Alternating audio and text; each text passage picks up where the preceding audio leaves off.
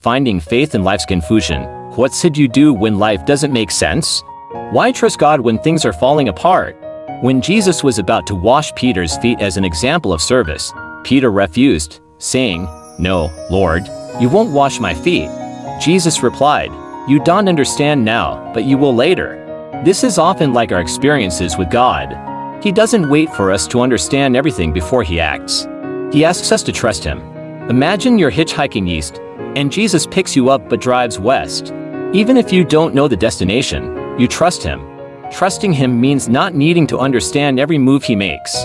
Life can be confusing, but Proverbs 3:5-6 tells us to trust the Lord with all our heart and not rely on our understanding. Isaiah 55:8-9 reminds us that God's ways and thoughts are much higher than ours. Just because something doesn't make sense now doesn't mean it won't later. When life doesn't make sense, don't lose faith. Trust and obey God, even when his directions seem confusing. Not understanding isn't an excuse to disobey. Some people miss out on God's blessings because they don't give him control, trying to fit his plans into their limited understanding. Instead, we should trust him fully, knowing his plans are good. We often ask God to show us his plans, but we hesitate to follow if it doesn't make sense to us. Trust and obedience are crucial, even without knowing the whole plan. God's higher ways and thoughts mean he sees the big picture, while we see only the moment.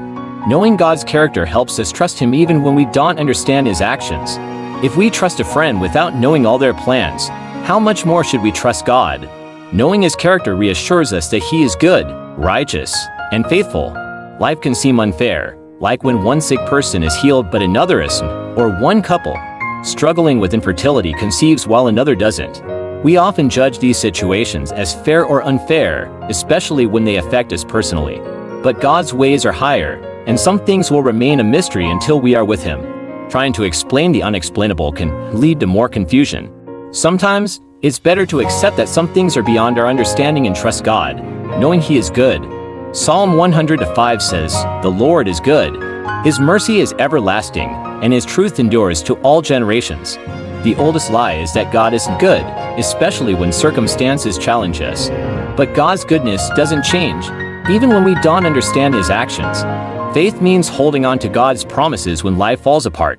Even Jesus faced unanswered prayers, showing us that being a Christian doesn't prevent suffering.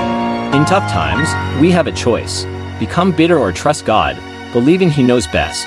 Life will always have unanswered why questions, but we can either torment ourselves with these or trust that God is good. We may not understand everything that happens, but we must keep fighting the good fight of faith, knowing that one day we will be with him forever.